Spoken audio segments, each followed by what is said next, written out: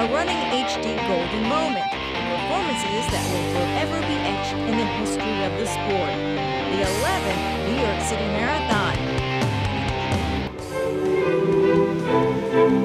October 26, 1980. The latest styles in cold weather running gear appear on Staten Island. The temperature, 40 degrees. The wind, gusting to 35 knots out of the west.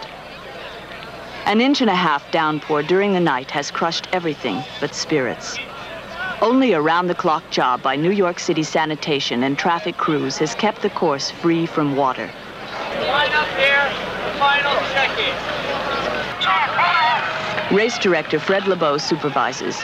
Fred is president of the New York Roadrunners Club, the group that puts on the marathon.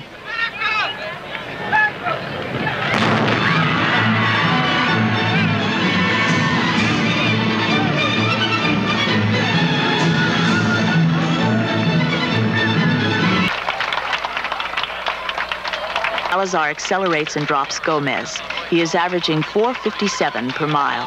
He's smooth as glass. He's in total control of himself. He's got a half a block lead on Rodolfo Gomez from Mexico.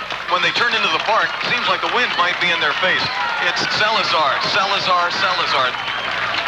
Alberto Salazar, known as the rookie at the Greater Boston Track Club, running international competition since he's been 15 years old. And this guy's got talent.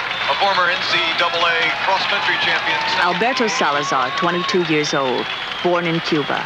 A member of the United States 1980 Olympic team at 10,000 meters. Before the race, Alberto made two predictions: that he would beat Bill Rogers at his own game, that he would run under 2:10. At 25 miles, Alberto is on his way to the fastest first-time marathon in history. Al Salazar now coming into view. He's got a good shot to be under 2:10.